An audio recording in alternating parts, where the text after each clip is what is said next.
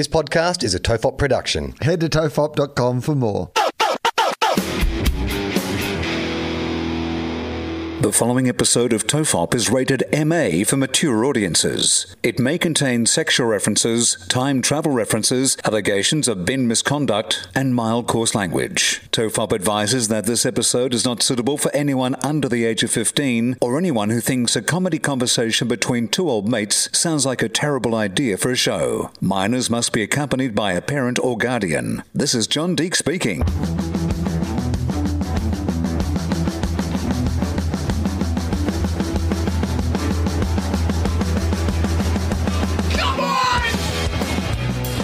Everyone relax. This is TOFOP. I'm Charlie Clausen.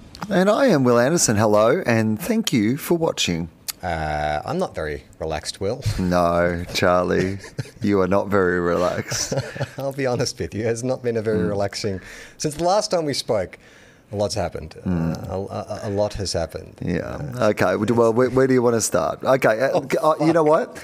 I'll give a little preamble from my point of view, which is that we're going to talk about the area in which we both live. But about a week and a half ago, I came to the Adelaide Fringe, and it's been a very wet summer where we live. It's been pretty much raining consistently for 3 months, and so there was forecast to be rain for when I went away, but there was no real warning that there was going to be what has been described by some people as a once-in-a-thousand-year flood happening. So about 3 days after I arrived in Adelaide, suddenly I realised that there was going to be a massive natural disaster where we all live and that I needed to get back. And this is how bad it was for international listeners.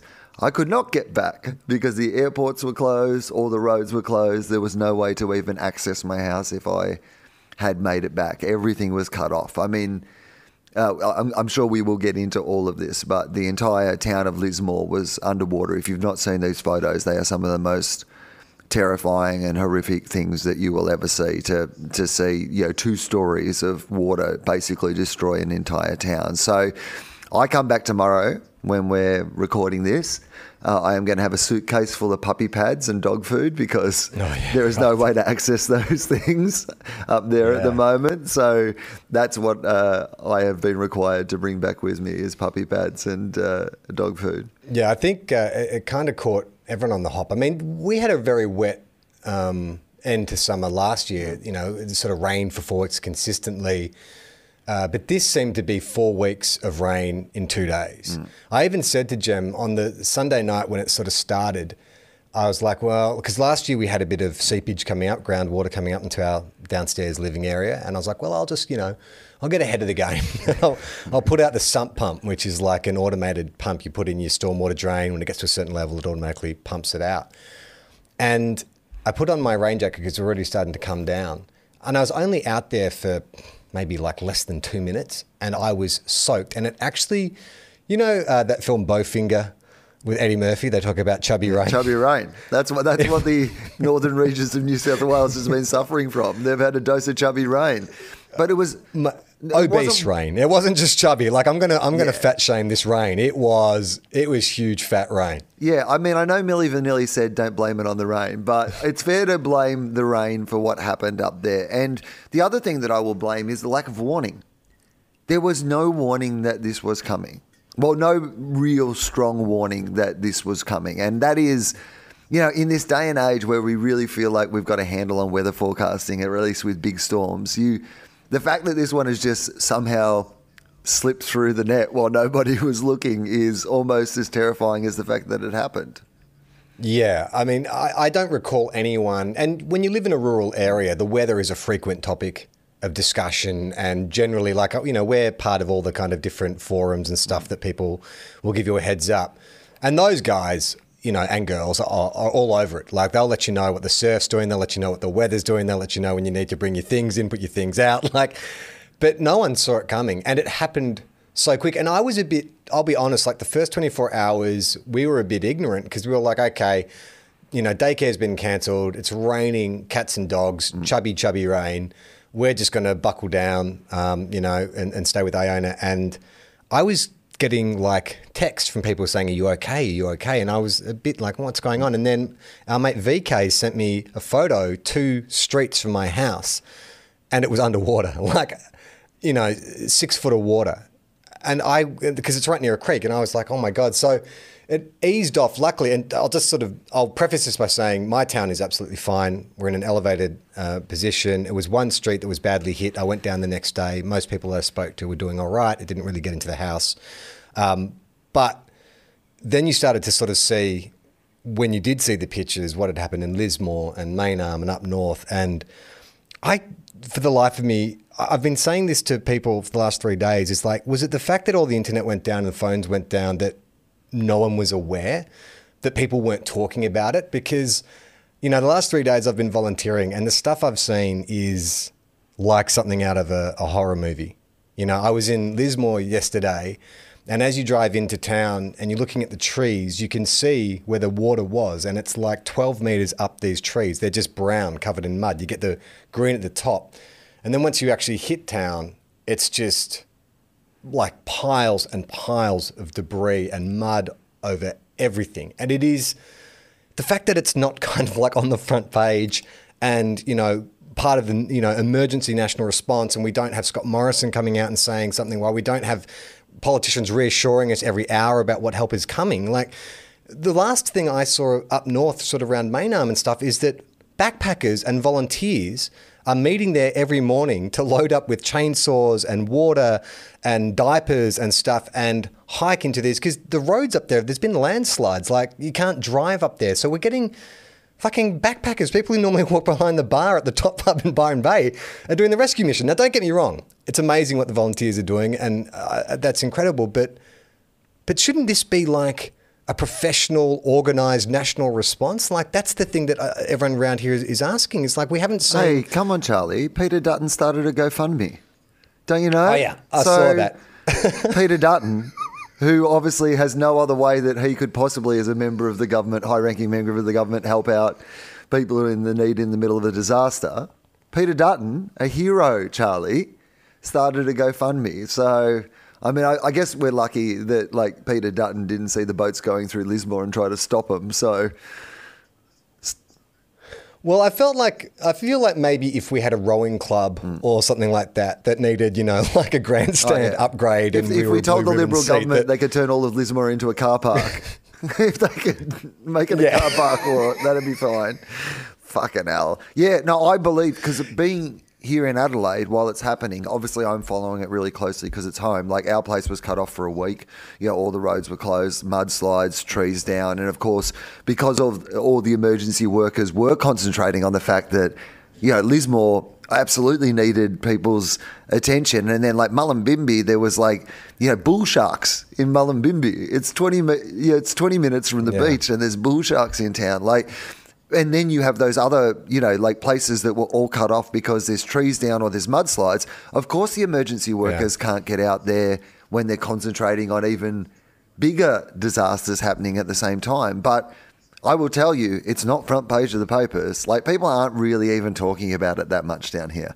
Like, it does feel like it's been an entire community just completely abandoned, that there is absolutely not enough attention, that this is a community that 2 years ago went through fires. Like, that part of the world was like dealing with bushfires. Now they've had COVID for 2 years, and now they've just gone straight into floods, and the government has just gone, well, good luck with that. Like Glenn Ridge to a contestant whose story he didn't enjoy on Sale of the Century. The Australian government has looked at the Northern Rivers and gone, well, good luck with that.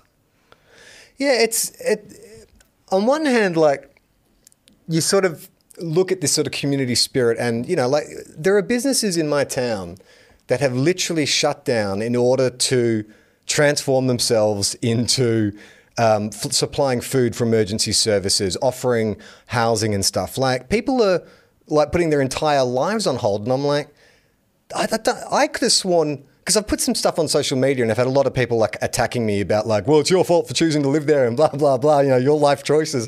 It's like, holy fucking shit. Like, first of all, isn't a portion of my taxes put aside for natural disasters? Isn't that what, like, the kind of like national resilience, blah, blah, blah, is set up for anyway? This $4 million pool of money that has been taken from all of us for all these years. And secondly, no one kind of made the choice to have everything fucking taken away from them. Most of the people you speak to in Lismore are very aware of the risks of flood, but this was an unprecedented event. Like you said, like a once in 1,000-year storm. Yeah, it won't be once in the next 1,000 years. It'll be about 500 times in the next 1,000 years. So we should do something about that. But but also, like, people got to live places. And whether it be floods in Lismore or whether it be like I mean, there was an earthquake in Adelaide overnight. Like, you know, people live in different places that are going to face dangers. There's been bushfires in Western Australia at the moment. So, like, we can't, like, and the entire planet is going to get more and more filled with these natural disasters happening everywhere. So where the fuck are we all exactly meant to live that we're going to avoid these things? Well, here's the thing, Will. Like, Byron Bay used to have lots of affordable accommodation, and then it became this blue chip suburb, and suddenly it becomes like there's people with 5 investment properties, and so people can't afford to live there anymore, and they get pushed out to Lismore, and then Lismore gets flooded, and the government's like, well, fuck you. Yeah. Are we going to change, are we going to change the rules around investment properties? I mean, it's just, it's insane. And it really is...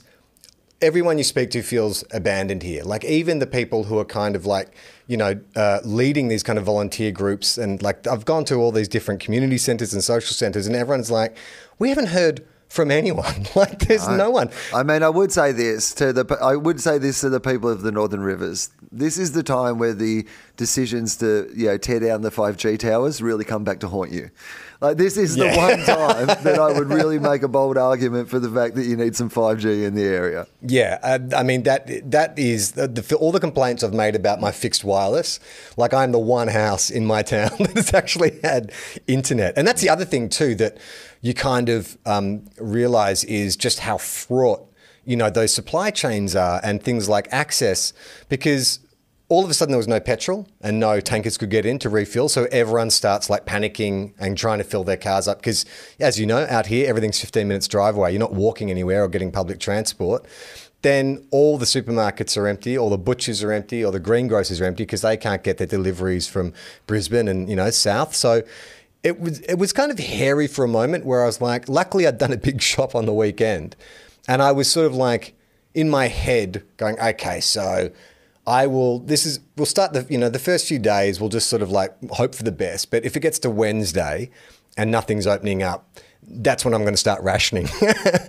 Like that's within 3 days. And it's a scary kind of prospect when you actually have to start thinking about, all right, well, I've got a 2-year-old, so, she needs these essential items to consume. So therefore I won't have coffee in the morning because she's going to need milk.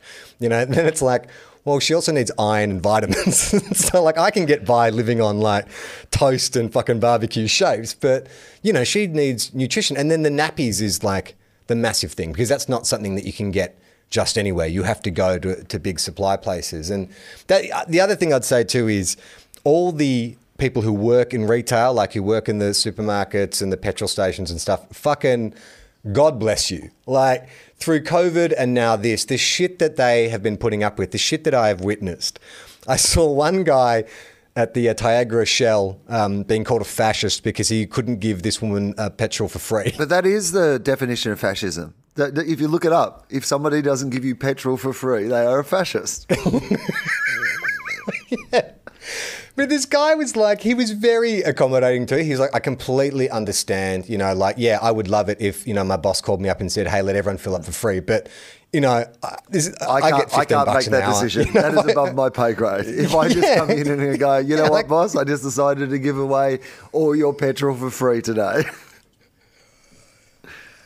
And then yesterday I was at my local supermarket, which thankfully had been, partially restocked. At least they had like vegetables and stuff. So I went and got a few things.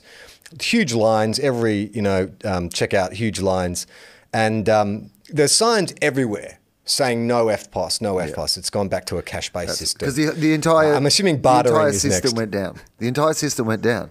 Yeah. In fact, I know people who, there were local businesses who were just saying to people, come and pay it back when you can come and pay it back, just because there was no FPOS system. There was no, and not everybody had access to cash. That's the thing about no warning. If there's a warning, people can move their valuables away. If there's a warning, then people can have things like a whole bunch of cash and fuel and stuff on hand. But if there's no warning, then suddenly all these resources aren't there for people as well. I don't even know if the warnings, like for the guy I spoke to yesterday, the house I was cleaning out yesterday, his house is 12 meters up. His floorboards are 12 meters up.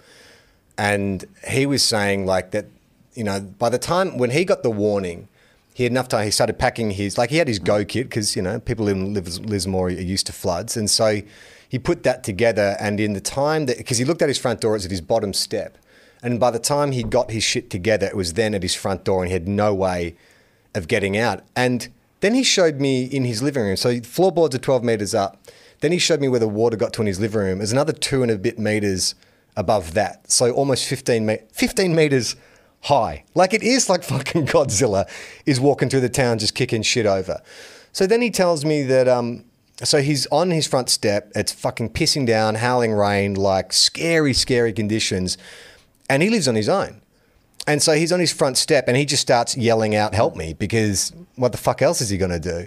One of his neighbors, 50 meters directly across from him, hears him. This guy's a fucking hero. Grabs a paddleboard, jumps out in his paddleboard, swims against the flow of the tide to get to this fucking dude, gets him and his bag onto his paddleboard, then goes all the way back. This guy gets to his neighbor's place. He's got fucking 8 family members already huddled in the house. They've got no fucking idea what they're going to do. They realize if they can get up the road about 100 meters, the water's lower near the primary school. I'm going to get emotional talking about this, but the dad has to make the decision about, you know, which family members he's going to transport. So he gets his fucking 4-year-old and his 18-month-old baby at the front of this paddleboard and paddles them up the street and drops them off, and then comes back and gets his next kids. And just the thought of what that must be fucking like. You know, the fear that must have been going through those kids in the family. By the time the dad came back for the 4th time, he was fucking exhausted. The guy I was speaking to said, you know, he got on the paddleboard and he was like, mate, like, I just can't ask you to do it for me. Just fucking like take yourself. I don't want you. I mean, why are people being forced to make those decisions, you know? Like it just blew my mind. And thankfully someone came by in a fucking dinghy and got both of them and they both got to safety. But it's like, that's one story of what's happened in one fucking town. And it's just crazy. I just feel like this should be like everywhere. So people should be knowing these stories. We both know people who've lost everything. Like, you know, people who literally lost every single thing that's in their house. You know, like friends of ours who are artists who had, you know, a house full of, you know, art they'd, you know, made over years that is all now just irreplaceable, you know, completely destroyed, you know, gone from their lives, you know, all these sort of things. And like we actually, funnily enough, had some, like it's such a, you know, like I mean, we don't know this for sure, but I'm sure that it is probably the case. We had some art getting framed in Lismore, and we had a video that we were getting converted from an old disc into a, like, and, you know, just shit like that. And you think, oh, that's annoying for us. And it's such a small thing for us. Yeah. Imagine what that's like when that's not, hey, just a few precious things that, you know, you really regret not having anymore, but it's every precious thing that you like. I mean, literally everything that you had in your house that you love, that you look at every day, that reminds you of different times, like all of it's fucking gone. All of it's been washed away. All of it. Mate, we were in this guy's house and we just opened the doors and windows and we threw it all out. Like, I mean, we did keep some clothes. I've got a couple loads of washing here I'm doing for him, like dishes and stuff like that. But I mean, this guy works with wood, you know, he makes guitars, like all that shit gone, all his fucking tools, expensive tools gone, or, you know, ruined. And I mean, even talking to the guy, like, because they give you advice, you know, when you get there, like, you know, people are in shock and, you know, he was volunteering information. I wasn't kind of like, you know, I didn't tell me everything. What did you lose? What was most precious? I've got a podcast and I need to talk about it. Yeah, I did good cop, bad cop. I just painted half my face like good cop, bad cop. No, but I could sort of see, like, you know, there was a couple other people there who were, I don't know, I didn't really learn the hierarchy. You just turn up places and just people give you a job and you just get going. I'm assuming these guys work in social services or something, because they had more of an idea of, they seemed to be leading what was going on. And one of the bits of advice they give is like, don't ask people, oh, do you want to keep this or do you want to throw it out? Like, just use your judgment. People are in shock. They can't make those decisions. Just like use your judgment. You know, if it's kind of a perishable, like a book or something made of wood, gone, like just get rid of it. But, you know, if it's something that can be saved or clothes that can be washed that aren't too good. And so I was cleaning, I moved some stuff aside and found this like globe of the world, you know, like you'd see in a classroom, just like this globe of the world. And it was waterlogged. It was filled, it's really heavy. And I just, for whatever reason, I was like, I should ask him about this. I don't know why, you know, like I was about to toss it and I'm like, I should ask him about it. And I'm so fucking glad I did. Because when I went down and said, hey man, I found this, like, would you like me to hang on to it for you? There was a whole story behind it. You know, it was a gift from his father. It had gold inlay, blah, blah, blah, blah, blah. But, you know, like you're saying, there's people who've lost all that stuff, you know, and it's not stuff that you can claim on insurance. It's not stuff that you can buy another set of. You know, there's a story behind it, which is just erased from existence. It's not even being acknowledged now. Like, I mean, often with these communities, the thing that I worry about the most is that, you know, normally you get the initial, you know, concern and then that goes away and it actually takes years to rebuild. Whereas there's not even that much interest in it now. Like, great. What's it going to be like in, you know, 6 weeks from now or 6 months from now or 2 years from now as these people are trying to rebuild their lives still and they're not getting any support? Yeah. I have been contacted by Mandy Nolan, who people in that region will know Mandy Nolan. She's a community leader and a comedian, and Mandy's trying to organise a comedy gig where we can get like some comedians who are, you know, from up there or have connections from up there to do a big fundraiser, and we'll try to do that as soon as we possibly can. But I'm sure over the next few months there will be a bunch of opportunities to do fundraising stuff. At the moment, like, you know, putting on a show, it's too soggy to put on a show anywhere at the moment, but obviously people need assistance straight away, but they'll also need assistance going forward. So, and I think that's important. Well, when you do the comedy show, can we invite someone from the government and charge them $4.5 billion for their ticket? Is that possible? We're going to sell one ticket. $4.5 billion. It's an NFT. We'll call it an NFT. We'll charge the government $4.5 billion. I mean, the thing about the floods too is like, you know, I've never had any experience. I've never really lived in a flood area and had any experience being around it. And I've had a little bit of experience with bushfires. The kind of one thing that's really striking is like when there's a bushfire, you know, things sort of like get destroyed and gone. But with the flood, it's almost like there's two disasters. There's the flood, and then there is the expansive debris, which is all soaked and expanded and waterlogged. Like things haven't just disappeared and you can just clear it through. Like if you drive through any of these towns, there are mountains and mountains, like entire households just tipped out on the front. And I have no idea what they're going to do with it, like how they're going to move it, where it's going to go.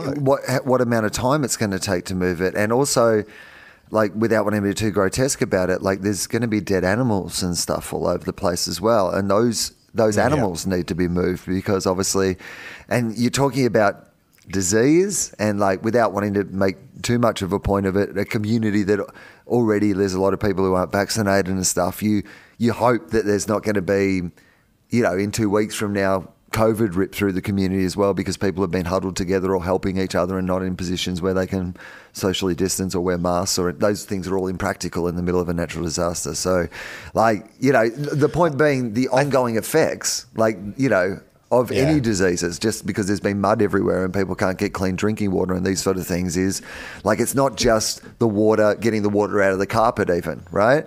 It's all the ongoing things that are going to be ramifications in the community for weeks and months to come.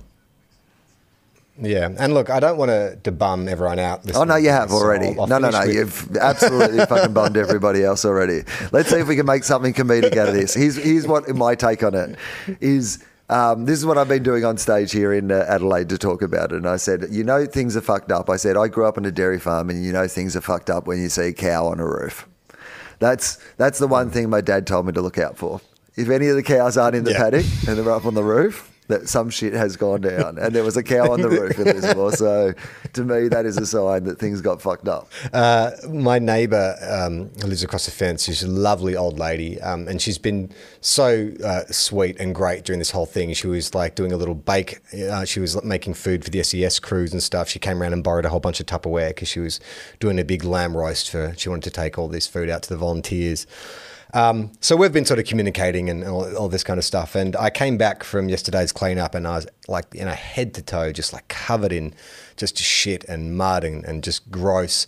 And I had all this stuff that I'd taken from this guy's house that I was going to wash for him. And so she popped over just to see how I went and if she could help. And I said, well, it would be amazing. I've got all these pots and pans from his kitchen. If you could just give these a scrub and, maybe a bit of a bleach, and I'll take them back to him in a couple of days. She's like, oh, absolutely, no problem. So she left to go do it. And I was thinking, like, I'm not planning on going back to this guy's house, for a couple of days. So take your time. It's fine. I don't need it back straight away. So, Jem's with Iona in the kitchen, and our laundry is in our back deck. So for people who haven't, so you can understand, so my back deck faces onto the back fence, which separates from the neighbour's property. So she walks around the fence, and when she walks around the fence, she can see straight into the back deck. On the back deck is also my laundry. And I didn't want to take my dirty, stinky clothes into the house. So I was like, well, I'll just strip off in the laundry and I'll grab a towel from the laundry and I'll walk back across the deck into the house. So you can see I can. This is going, I'd be surprised if it isn't going where I think it's going. So I sent her over the pots and pans as thinking that she was, going to drop it back in the next couple of days. So I strip off naked, I walk out of the laundry naked with a towel over my shoulder, and there is my elderly neighbour on the back deck holding a tray full of Pristine's pots and pans.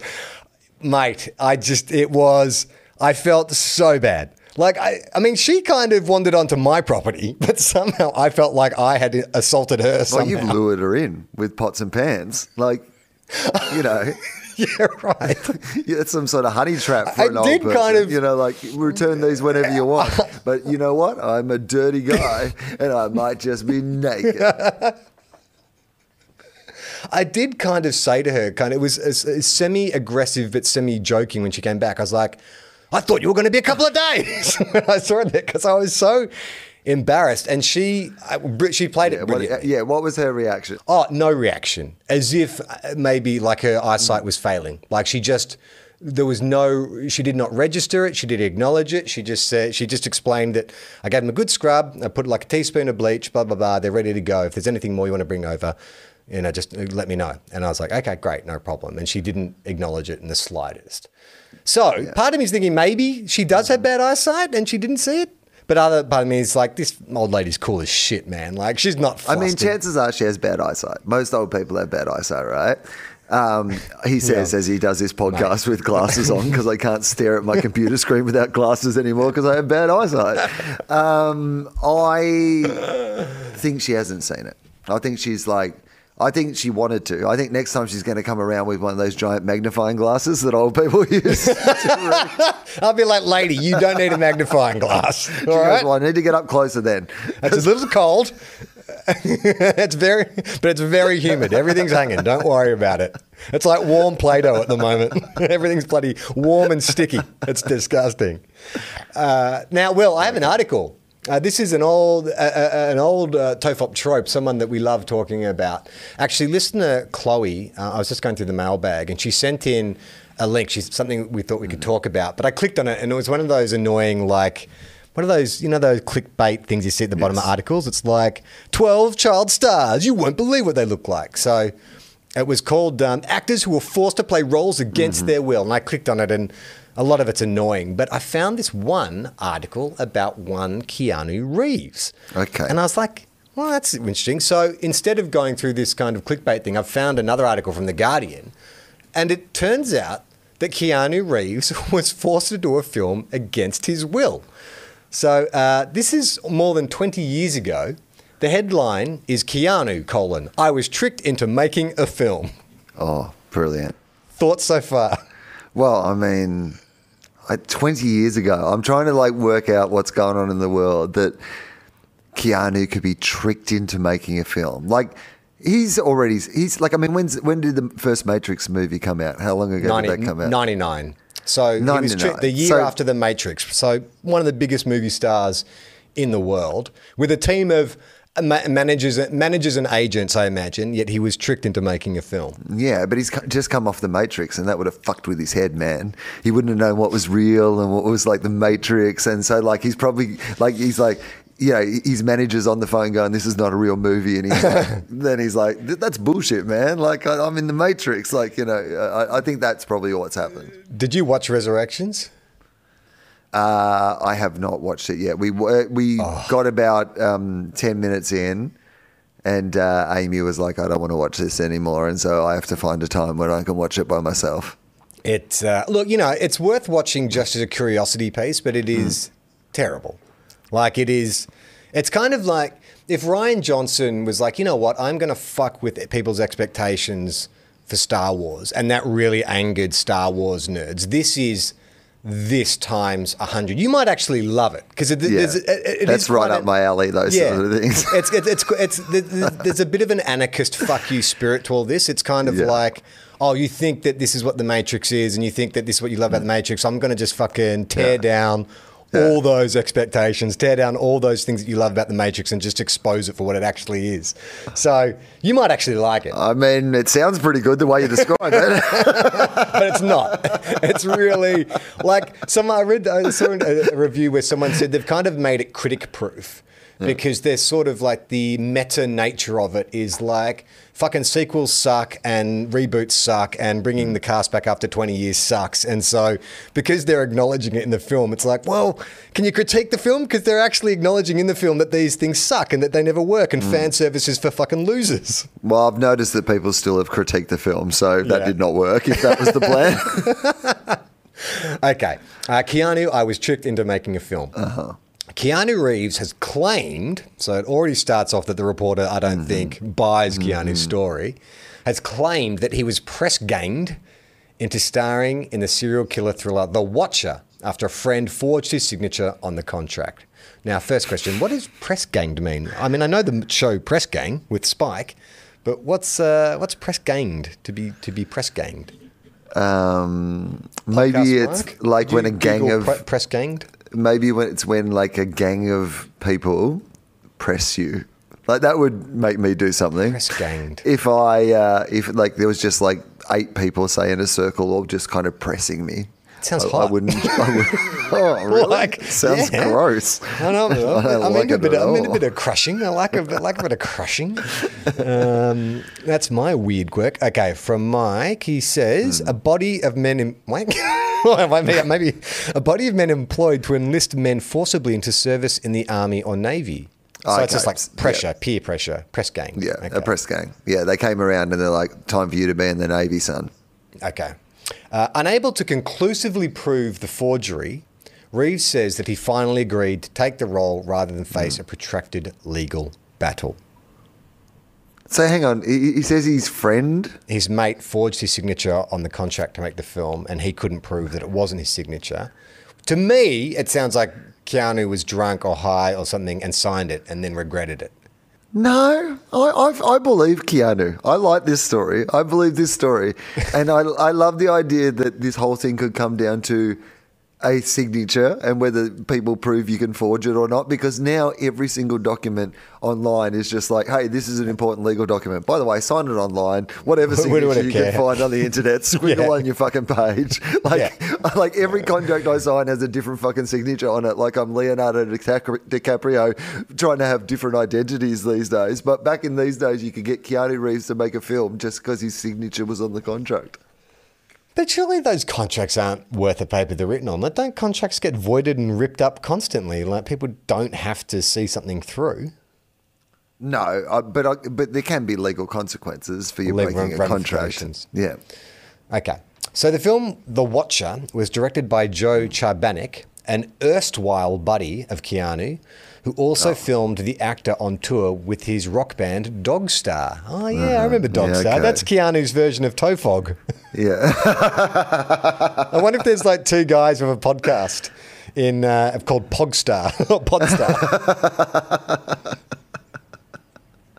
The movie starred the Matrix hero as a menacing killer who taunts James Spader's overwrought cop. Have you seen The Watcher? Are you familiar with it? No, I have no idea. I can't remember it.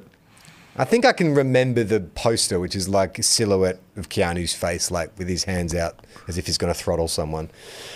At the time of filming, there were reports that Reeves was unhappy that what he had envisaged as a minor role had been made the centre of the film.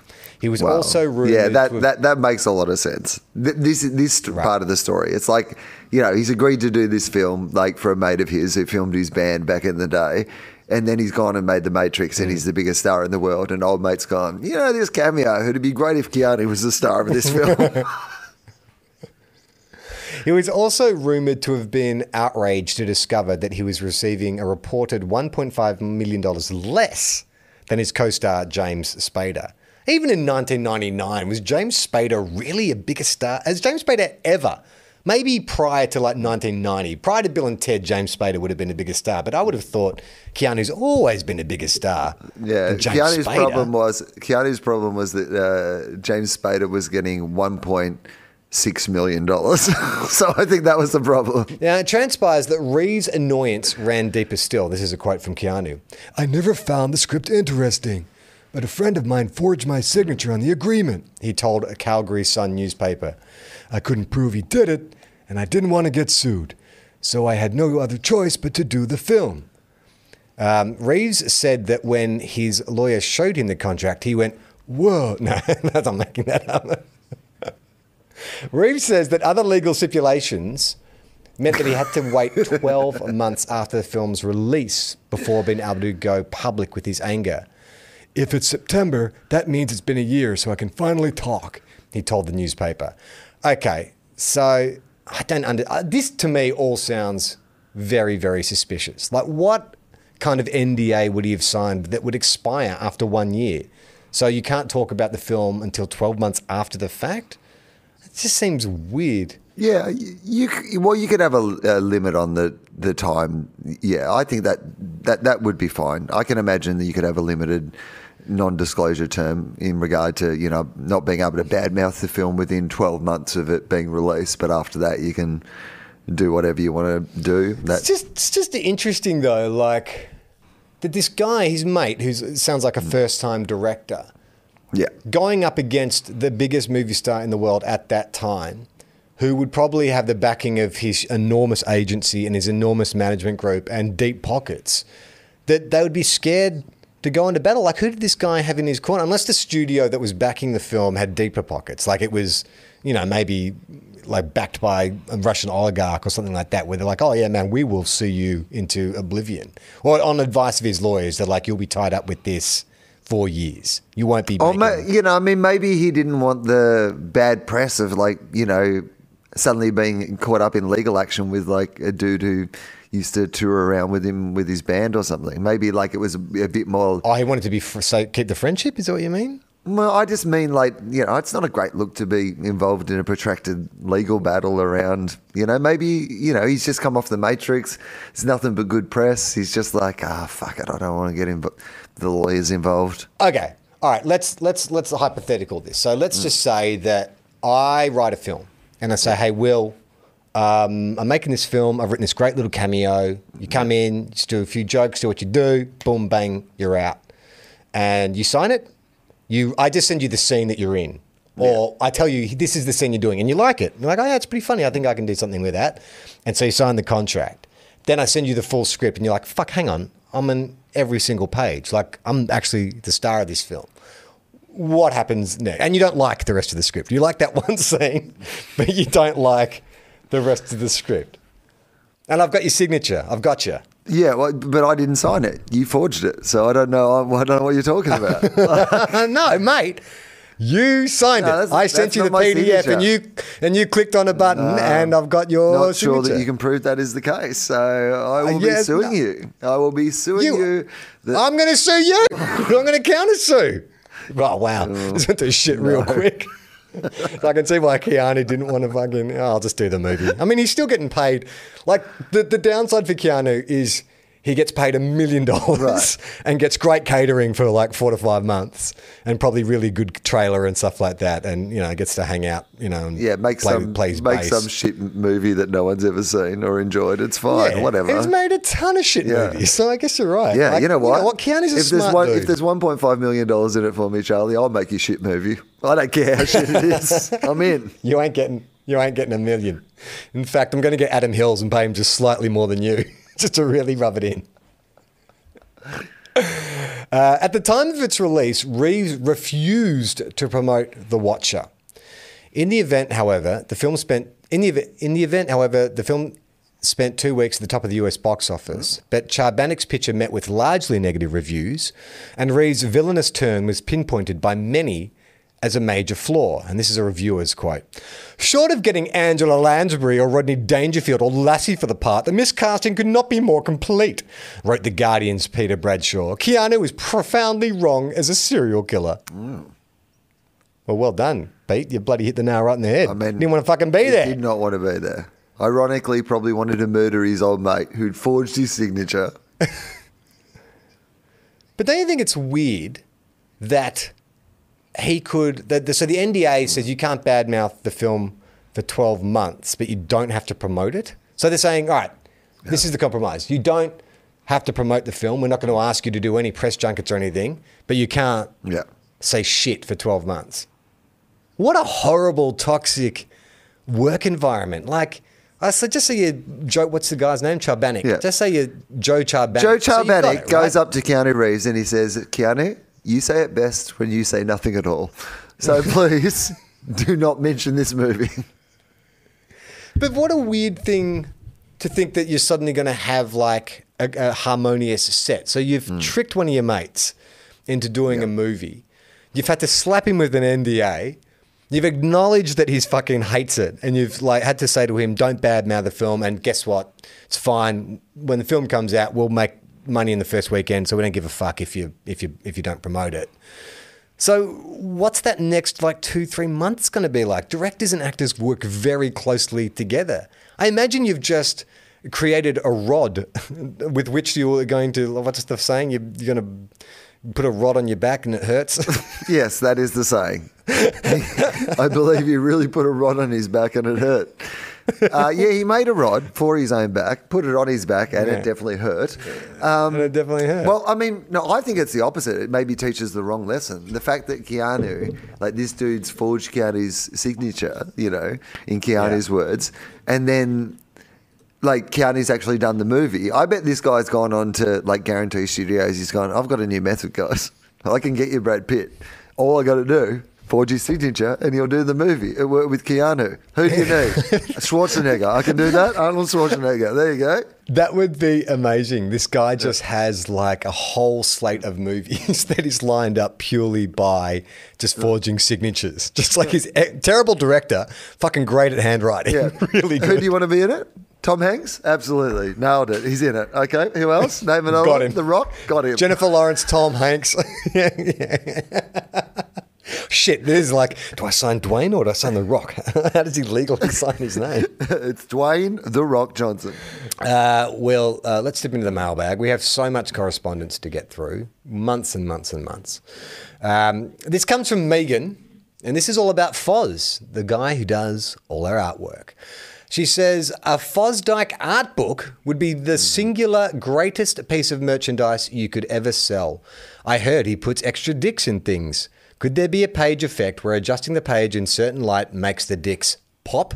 I love everything you do. I think that's a great idea. We have talked about it for a long time. We've talked about it. Coffee table book of Fosdyke artwork. There are some ideas. I actually caught up with James on the weekend. We had breakfast together on Saturday, which was very lovely.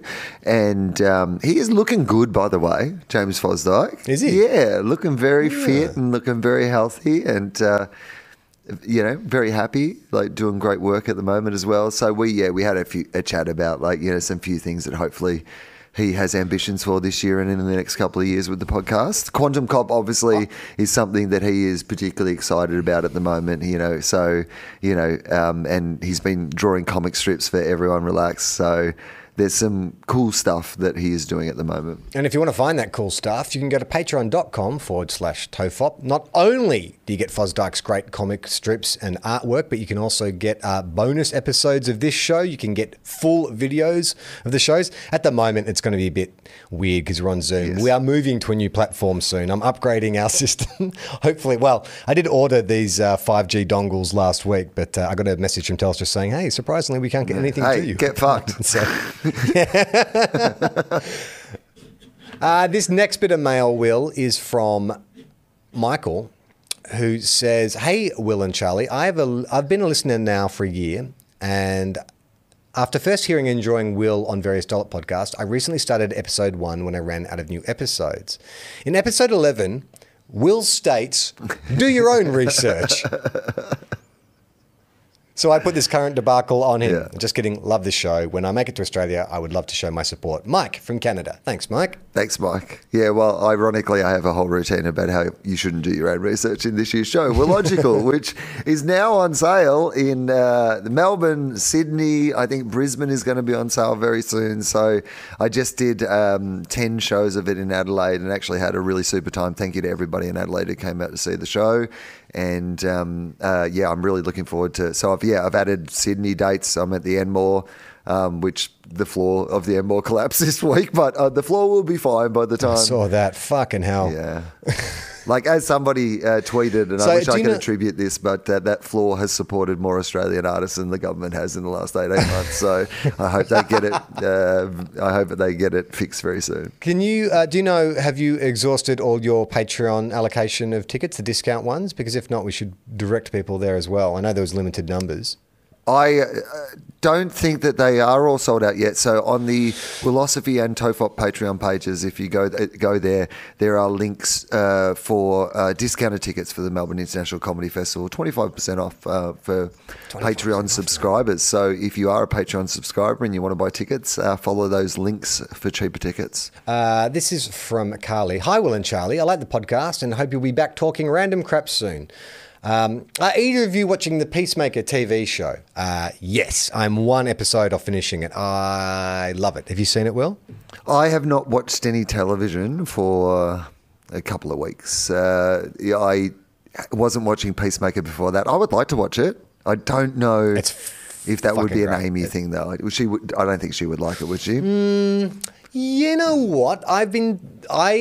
It's because Gemma and Amy have similar tastes, and Gemma swore off superhero shit a long time ago. And after episode 4, I'm like, I think I could get her back with this one. So it'll be interesting. It'll depend a lot on, because James Gunn's tone in this, it's very Tarantino-esque. It's very violent. It's very funny. It's kind of subversive. But it does have all those kind of comic booky elements. I don't know, man. It's a really interesting, funny, weird show. I think it might be weird enough for Amy. So do your own research. I reckon once you get to episode 3 or 4, you'll have a good sense of whether or not she'll dig it. I would say that if she watched it and hated it, I could understand it. But if she watched it and loved it, I could also understand it. So how's that for a non-fucking committal answer for you?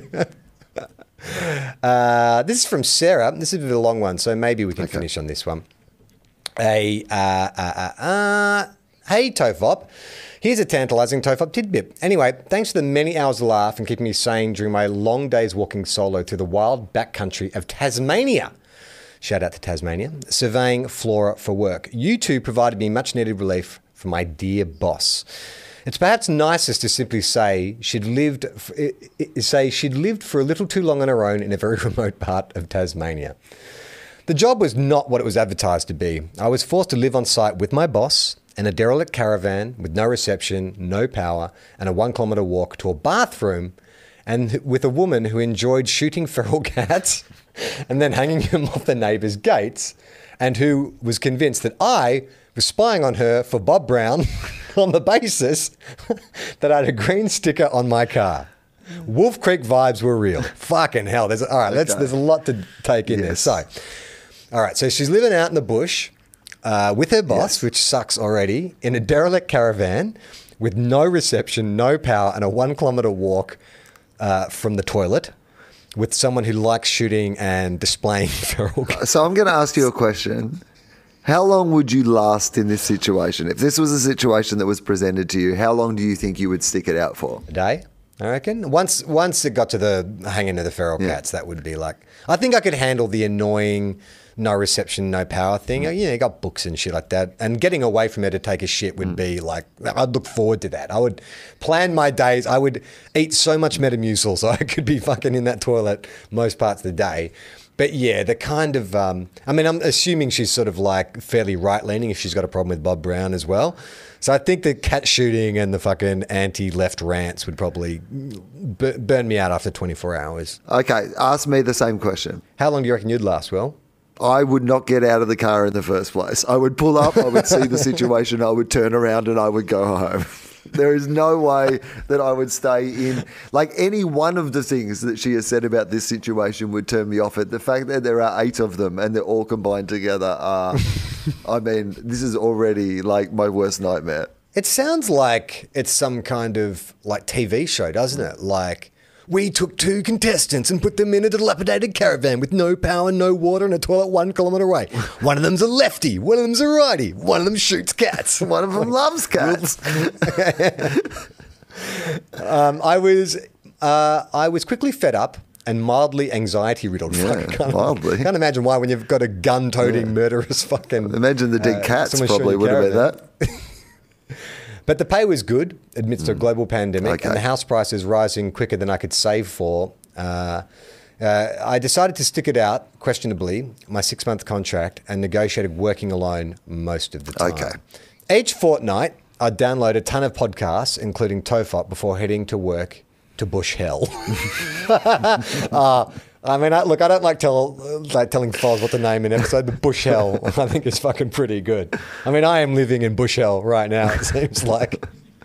I listened my way back through the episodes of TOFOP. I listened my way through the back episodes of TOFOP, walking around in the wilderness, avoiding snakes and trying to find the tiniest of weeds and orchids. Then I worked my way through FOFOP. Eventually, all of the pods were running low, and I had no choice but to delve into the first 50 episodes of TOFOP. On the odd occasion that my boss would be working nearby and catch me laughing out loud, no doubt at a bin issue of Charlie's, she started to accuse me of not listening to her instructions and of being distracted by my podcasts. I only ever worked with one headphone in, and I could clearly see that she was miming to me, pretending to speak. Oh my God. Because she was a bit nuts. That's fucking... She is crazy. Crazy. That reminds... Remember that fucking crazy neighbour I had in Sydney? Yeah. The one who complained about... That was the type of shit she used to do. Like, pretend she's talking to see if you're, like, ignoring her. Yeah, that's fucking This crazy. is like a Frances McDormand movie or something, right? Like, yeah. So, of course, I could never explain TOFOP to her, and instead I was listening to TED Talks. Yeah, fucking couldn't be further from the truth. One day, driving off-site, she and I, for whatever reason, swapped cars. I couldn't work out why the TOFOP episode, which was playing, wasn't coming through my speakers. After following my boss down the road for around 10 minutes, I realised my phone was connected to the Bluetooth in my work car, which she was driving.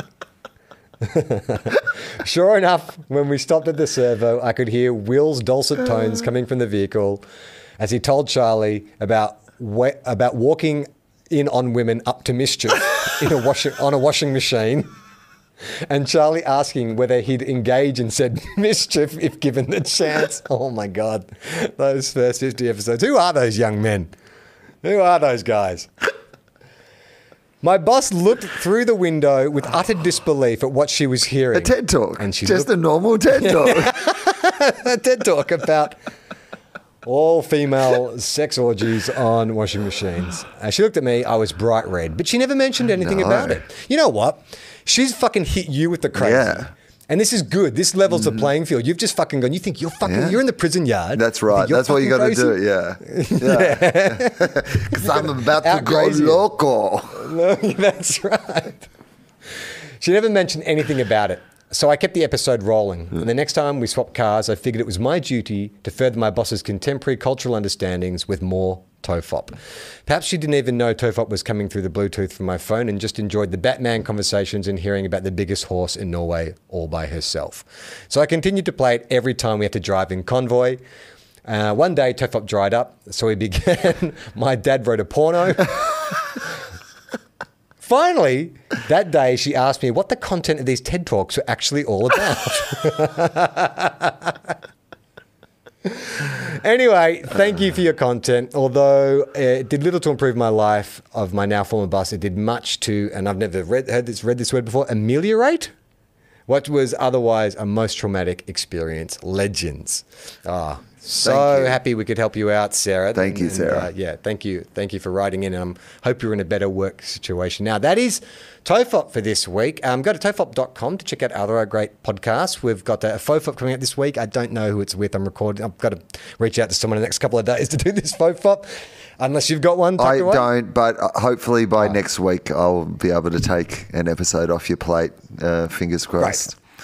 That'd be awesome. And then the final episode of Footy Fixers with Scott Dooley is up online at really great stuff. It's a very stupid series. We did like 13 episodes. We didn't really know what we were doing when we started. I don't think we really figured it out by the end of it, but people seem to like it. I liked it. I listened to it heaps. Oh, you listened to it? I reckon. I think I've listened to most of the episodes, and I thought it was really fun, really funny. And Two Guys, One Cup, our AFL podcast, we should mention. You might have heard some promos, but we have moved it exclusively over to the Listener app, which is a free app. Yeah. So but it just means that we have a little bit more support to do that podcast weekly, and also they're giving us some money to do it, which is nice. And so we will be back doing our AFL football podcast, Two Guys, One Cup.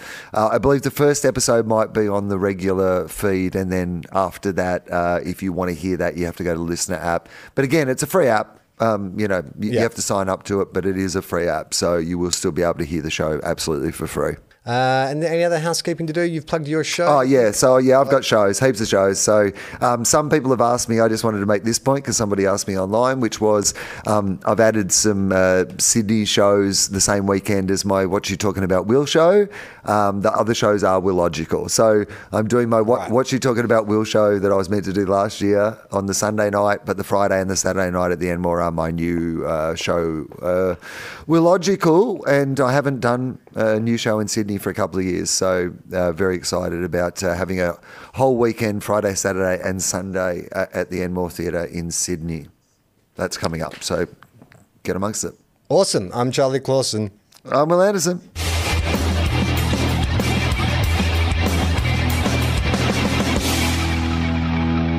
How long? Not long. Everyone relax.